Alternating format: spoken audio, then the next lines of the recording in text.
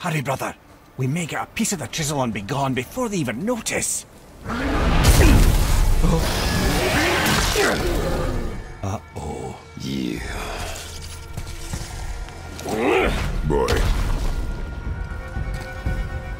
Surrender. The All-Father demands it. No. Good. This fight is mine, boy. Go. And where do you think you're going? Oh no, brother. The little freak's got a bow. What are we gonna do? Kratos and Atreus' journey to the highest peak in all the realms is obviously the heart and soul of the story told in God of War 2018. But the game also serves up the almost equally important purpose of setting up the father and son pair's impending conflict with the powers of the Aesir in Asgard, and the events of Ragnarok. Given the 2018 title's much more focused and intimate story, our protagonists don't cross paths with too many of the Aesir, although there are still a few of them that play a crucial role in the story. One of them is Baldur, of course, who's the primary antagonist of the game, and accompanying them are his nephews, Magni and Modi, half-brothers of the sons of Thor. All three of them are dead by the time God of War 2018 comes to a close, but their deaths are going to bring major repercussions for Kratos and Atreus, and really all the realms at large in God of War Ragnarok. So, as we approach the sequel's highly anticipated launch, here we're going to take a look back at Magni and Modi, and everything that we know about them and their story.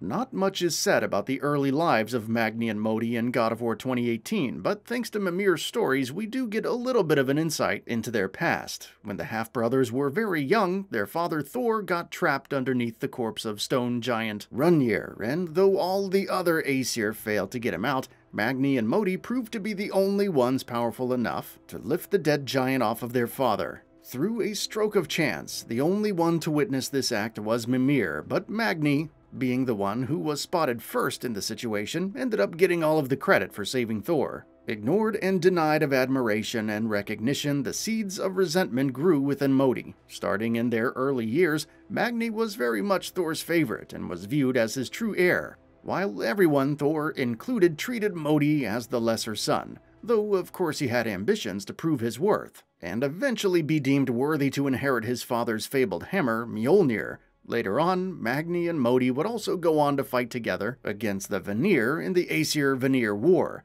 That's about the extent of what we know of their lives before the events of God of War 2018. But now we come to the game itself, where there's plenty to talk about. Thanks to a case of mistaken identity, Baldur, and by extension the rest of the Aesir, believe that Kratos is the last guardian of the Jotnar, left in Midgard, which is something that puts him in Odin's crosshairs. On the Allfather's orders, Baldur tracks Kratos and Atreus down to their house. But in the ensuing fight, Kratos emerges victorious, which leads to Baldur having to call in some backup to help him on his mission to find Kratos and Atreus and bring them to Odin. Enter Magni and Modi.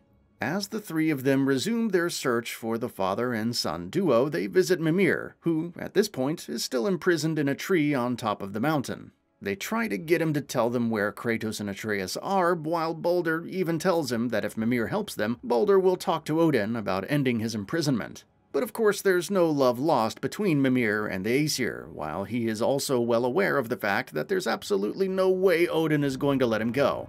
He refuses to help Baldur, Magni, and Modi, and tells them to leave, and he isn't exactly polite about it.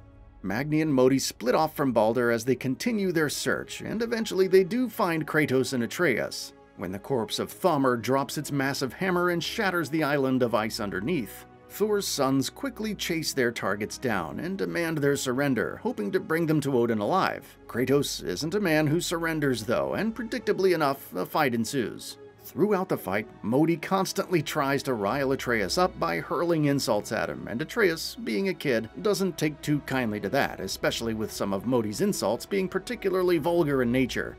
Kratos is still Kratos at the end of the day though, and the fight ends the only way it could have, poorly for his enemies. Magni and Modi might believe themselves to be infallible warriors, but the former dies when Kratos brutally slices his skull in half with his axe. Modi is distraught and completely in shock, but sensing that the tide of the battle has turned, he quickly flees, dodging arrows fired by an enraged Atreus. Atreus! Control yourself!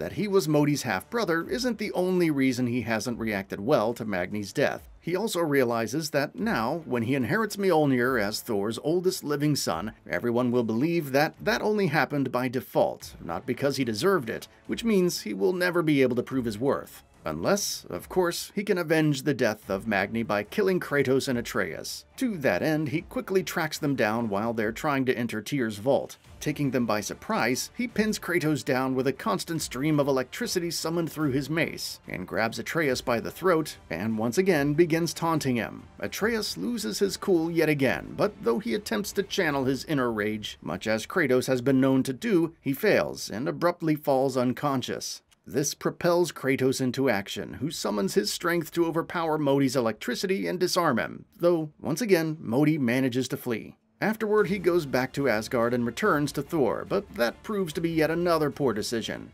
Thor is furious when he learns about his favorite son's death, and he takes that anger out on Modi, telling him that he left his brother to die, calling him a coward and beating him within an inch of his life. Disgraced and literally beaten and hoping to redeem himself in his father's eyes, Modi once again returns to Midgard and resumes his search for Kratos and Atreus. It doesn't take long for him to find them. He runs into them one final time in the innards of the mountain. By this point, Modi is broken and weakened. Modi doesn't lay off with his insults towards Atreus, even as Kratos, trying to set a better example for Atreus, decides that he's too weak and not worth killing. One of Modi's insults is directed at Faye though, and angered by what he says about his mother, Atreus finally snaps, stabs Modi in the throat, and kicks him into the chasm, killing him. So there, Magni and Modi are both going to be dead when God of War Ragnarok kicks off. But we also know for a fact that their deaths and the death of Baldur haven't gone unnoticed. Thor is furious about members of his family being murdered by Kratos and Atreus, and all the Aesir have turned their attention to them as well, which, of course, is where we're going to pick up God of War Ragnarok, 3 years after the events of the 2018 title.